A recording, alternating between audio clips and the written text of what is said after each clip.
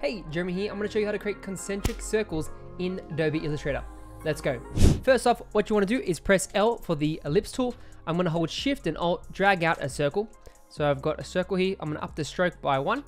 Then I'm going to duplicate this circle by pressing Control C, Control F.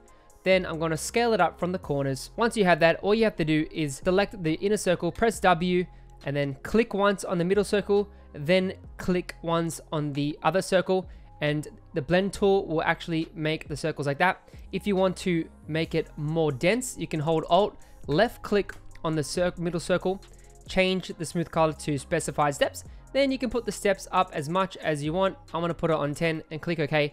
Then you have a whole bunch of equally concentric circles. Follow me for more Illustrator tips.